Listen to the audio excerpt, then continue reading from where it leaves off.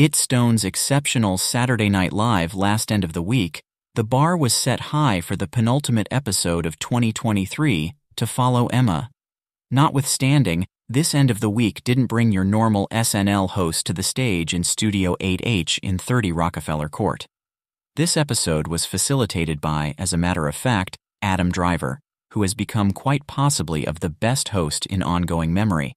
At the point when Driver comes to Saturday Night Live, his noteworthy acting chops make him a comedic force to be reckoned with, as he inclines toward every single person he plays in such a legitimate manner that you can't resist the urge to chuckle. It's a similar sort of ability you see from somebody like Emma Stone or Ryan Gosling, so the expectation was up there. Fortunately, Adam Driver's most recent appearance as host on Saturday Night Live was full of holiday humor, almost to the point where it felt like a full-blown Christmas episode. This time, Drive didn't have to look far into Star Wars for ideas